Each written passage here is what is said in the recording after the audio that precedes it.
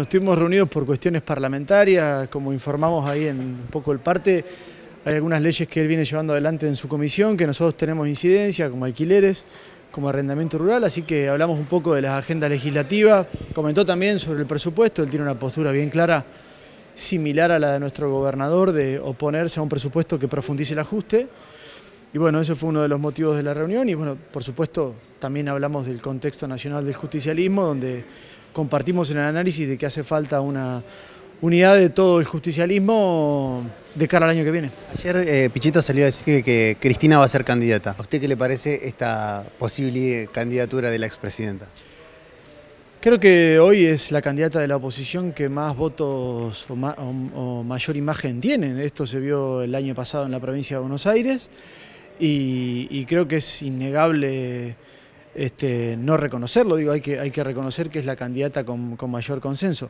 Luego está en discusión entre los distintos actores, intendentes, gobernadores, militantes del justicialismo, de si es la mejor candidata para ganar un balotaje al cual se pretende llegar con este presidente. ¿Alcanza, digo, ¿se puede hablar de piso y techo en intención de voto con Cristina? Bueno, las encuestas hablan de un piso y techo bastante cercano, digamos, ¿no? Un piso alto y un techo bastante cercano al piso. Y esa sería un poco la parte negativa de una posible candidatura de Cristina, pero indudablemente creo que nosotros tenemos que lograr un escenario con todos los actores del justicialismo o de la centroizquierda o del campo nacional y popular compitiendo en una PASO, y en esa PASO tiene que estar expresado también el kirchnerismo, que se vio reflejado con una gran cantidad de votos en la provincia de Buenos Aires el año pasado. ¿Qué pasa con el tema Uber? Digo, el gobierno provincial la semana pasada se expresó diciendo que no acompaña ninguna normativa. ¿Se analiza algo desde el bloque? No, yo no voy a avanzar con ninguna iniciativa que vaya en contra de una posición tomada por mi gobierno provincial. Por supuesto podemos disentir algunas cuestiones, pero yo no disiento públicamente con mi gobierno. ¿Vos fuiste a ver a la gente de Uber porque tenías la intención de que venga? Hay una propuesta concreta de Uber de avanzar en todas las jurisdicciones y nosotros la escuchamos para la provincia de La Pampa.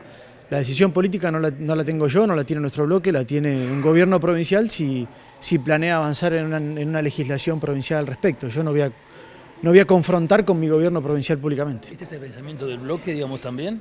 No lo he hablado con el bloque este tema, fue una iniciativa personal que he tenido en su momento de juntarme con esta gente, lo he hablado, así que no he hablado con ellos. ¿Molestó, digo, las declaraciones de Pedontá? Digo, que hablaba de no, yo lo comprendo, él ocupa su posición también, yo comprendo las ubicaciones institucionales de cada compañero.